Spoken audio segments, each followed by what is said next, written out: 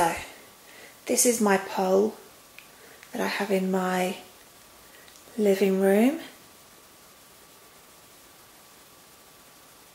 There you go, I'll zoom out so you can see how much space. Now this one is from Mxxx, which is a brilliant company. It's where I buy all my poles from. And this one is a static and a spinny one. I don't know if you can see, but oh, nice dirt there. But it goes round and round and round. So just so that you can do different moves on it. These come in 3 sizes. So this one is a 40, which means it's quite small, so you can get your hand all the way around.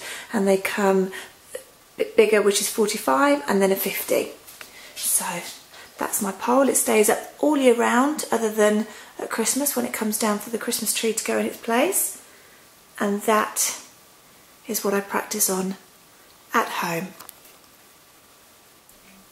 Hi everyone, so today's video is going to be following on from the video I did yesterday about my sort of gym exercise routine.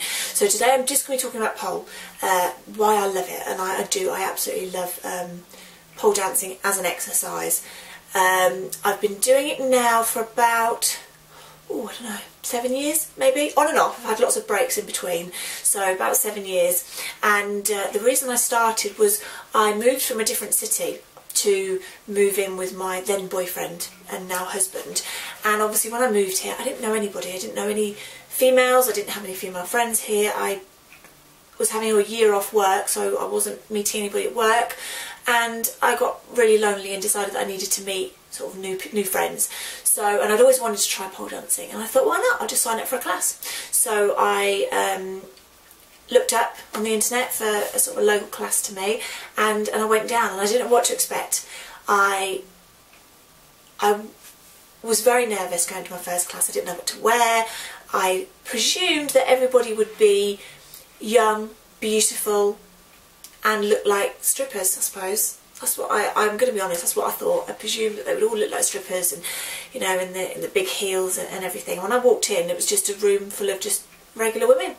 Women of different ages, sizes, backgrounds, occupations. It was a real nice surprise for me. So I just got straight in, and I fell in love with it from sort of straight away, and carried on with my classes and got really friendly with the women. I absolutely loved it. And then it happens that class closed down, so then I had to find a new class, and again I moved to a new school, which I stayed with for the longest. I'd been with a pole dancing school for probably about 4 or 5 years, and I found a group of friends there that I still am friends with to this day, and we went, you know, we did loads of things together outside pole, and I absolutely loved it, so much so that I wanted to teach it.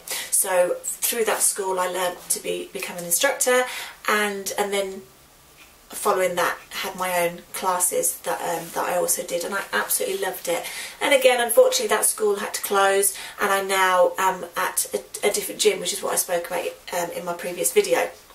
Now, if you've always wanted to try pole dancing but are nervous about what to expect, I would suggest just go down. Just find one, get a couple of your girlfriends, and just go down to a class.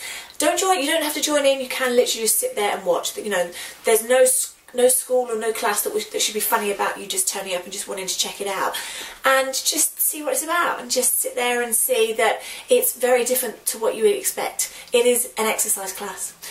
People just turn up in their gym kit, and it's usually done barefoot. I find it easier, you're done barefoot, so it's not in heels or anything. Look, you can do it in heels, a lot of classes do, but at first it is easier, you know, in sort of flat feet, and you'll be completely surprised. Now, it's a lot harder than it looks, and you look at a move and you think, well, of course I can do that. All is this spinning around a pole? How hard is that? But it is very, very difficult. You really have to build up your upper body strength, and as women, we don't sort of have that naturally like men do, so we do have to work very hard. So when you see these girls sort of flipping upside down and hanging off the pole, that takes a lot of strength, but it doesn't take long to build up to that level. A lot sooner than you'd think, more weeks and months rather than years. You know, within a couple of months you could possibly be going upside down quite easily. It's not, you know, it's not a time frame that's impossible. The way I teach the girls, within 6 or 7 weeks we're starting to go upside down. So yeah, and again, you just move at your own pace.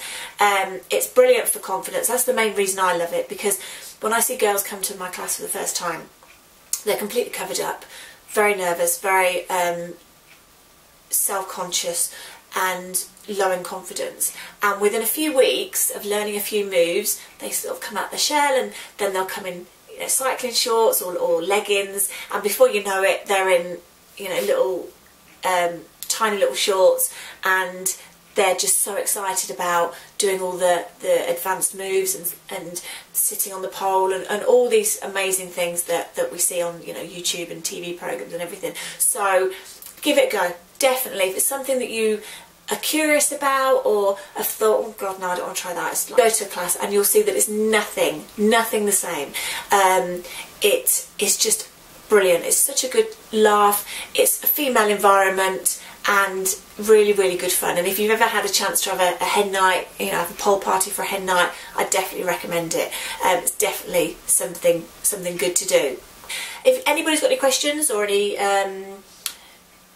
comments about pole dancing, how it's helped you, or whether you love it, whether you hate it, there is a lot of stigma that comes with pole dancing. I know that my children don't tell their friends that I, you know, I'm a pole dance teacher or anything, because I don't feel sexy when I'm on the pole. I really don't. I feel like I'm exercising, I'm sweating and I'm out of breath and my muscles are hurting and I'm covered in bruises, so I don't feel elegant, whereas the girls in the clubs make it look amazing, and I'm still in awe of them, and I don't know how they do it without having to wipe their hands on towels all the time, and it's just phenomenal. So again, if you get the chance to see the girls in action on the poles in a club, go. It's brilliant. It's a brilliant night out. Excellent. Really, really recommend that.